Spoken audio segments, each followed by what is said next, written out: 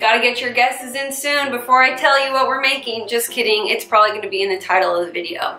Today, we are making a gingerbread loaf, people. I've never made anything gingerbread before. I've never made any kind of loaf or bread before. I made a cake from scratch one time. So cute, gingerbread man, so cute. I should tie my hair back. I look like a colonial woman now, but that's okay. Okay, so as you guys know, we are here to make a gingerbread loaf. This is not my recipe. This recipe is actually gonna be from Pillsbury. Pillsbury Doughboy himself gave me this recipe. It's weird, but okay. So I don't have actual pans. These are just like those little tin ones you can get at the store. So I already greased these puppies and we're ready to go. We're going to beat the brown sugar and butter with an electric mixer on medium speed until light and fluffy. So that's 1 cup of packed brown sugar. Okay, there we go. Perfect. 1 cup packed brown sugar. Into the bowl we go. Goodbye. 3/4 a cup of butter or margarine softened. Uh-oh, my margarine is not softened. Okay, that looks like 3/4 a cup of margarine to me. Margarine. You know, nothing really says the holidays quite like giving people baked goods. So this says to beat these guys.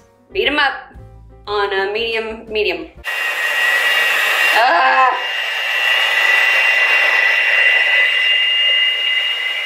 Oh gosh!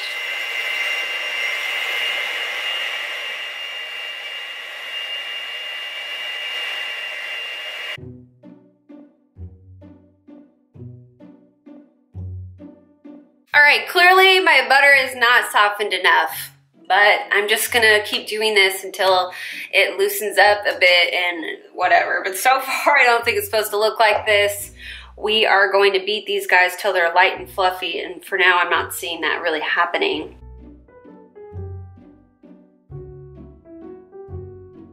So now, in a small bowl, we're gonna do the molasses, the water, and the baking soda. I had such a hard time finding this in the store. I finally found this. This one's called Grandma's Molasses. Original, gold standard since 1890. Look at her. There she is. She's a star. Which, that's another thing. This recipe calls for baking soda and baking powder. So make sure you have both and make sure you're paying attention. So we're gonna do just 1 teaspoon of baking soda. 1 teaspoon. Here's a cool thing. If you guys can't ever open these kinds of lids, like these kind of like jams and jelly lids, you can just hit it with like the back of something all the way around. And it like loosens up the seal. And you can open it. Ew, Grandma's Molasses since 1890. Okay. Drink up. Okay, I'm going to now add a cup of the boiling water to our molasses and our baking soda. I'm going to stir those things together, and then we are going to beat them into the first mixture we were just doing. So, whoa.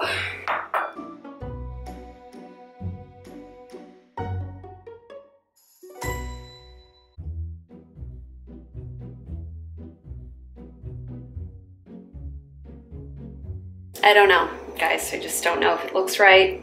I don't know if it's gonna taste right. We just don't know these things. Okay, guys, I'm gonna set aside this weird mixture here, and then I'm gonna do just another bowl. We're just gonna dirty up every bowl I have. Apparently, that's what baking is.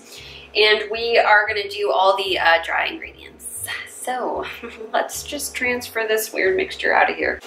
Excuse me, weird mixture. You're very weird. I'm gonna move you out of the way, because you're weird. You're weird. There, stay there. Stay over there. I don't like you. You're weird. Okay, we're gonna do other things here. So we're gonna do 2 3/4 cups of flour. I got unbleached because that seems right. It seems like we should be eating unbleached items. I don't know. Now we're gonna do 2 teaspoons of baking powder. Then we're gonna do 4 teaspoons of ground ginger. Do you guys watch the British baking show?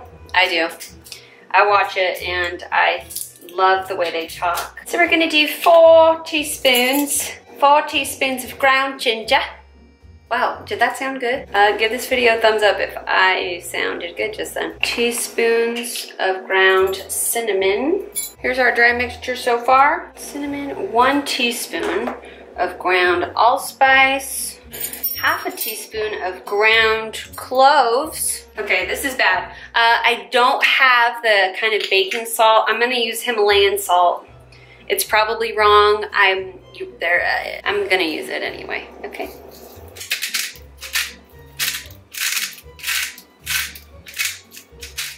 All right, well, that looked like a 1/4 a teaspoon, okay? So here's our other weird mixture again. It says to gradually stir this dry ingredient mix into here. So that's what I'm gonna do.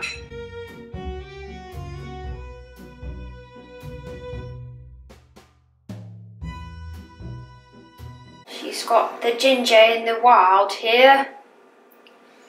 So I stirred together everything here. This is our finished mixture. It smells pretty damn good. Evenly distribute these in the pans. Let's make sure there's enough for both. Oops, I don't want any of this to go to waste. Oh, it smells really, really delicious. Those look pretty spanking even to me. These puppies are now going to go into the preheated 350-degree oven, and they're gonna go in for 50 to 60 minutes. I'm gonna keep my peepers on them and see, and then you'll know they're ready when you put the toothpick in and it comes out dry. You know what I'm saying? We'll see about that. All right, guys, have fun in there. See you soon. See you soon. I'm going to finish cleaning my station and I really think I'm on a cooking show right now. And then we're gonna keep an eye on these guys. So see ya in an hour. So I'm gonna do the toothpick test. It's been 50 minutes. Let's see what's going on in here. Whoa, we've got loaves. We've got some loaves here, people. Look at them. They are just little infant babies. We're gonna wait 15 minutes right now. We're gonna let these guys cool and then we're gonna take them out of here. Let's just do that. Let's just have a cool time. Cool time. Okay, everyone, cool time.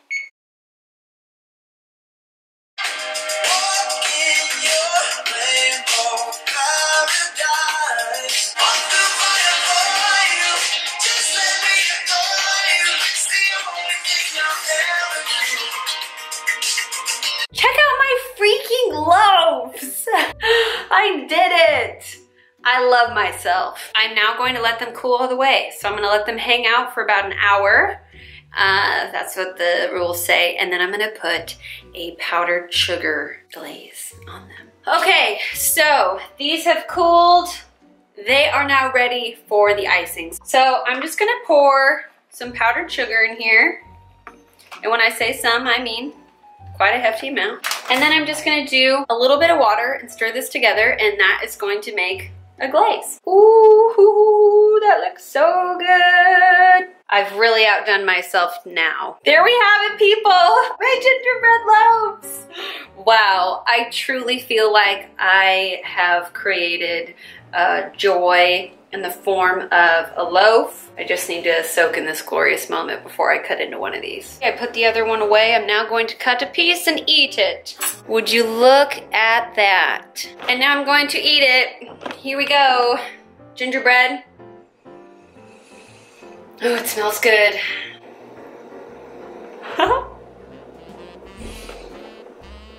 Wow, okay, so my camera died right as I was taking my bite of my beloved gingerbread loaf.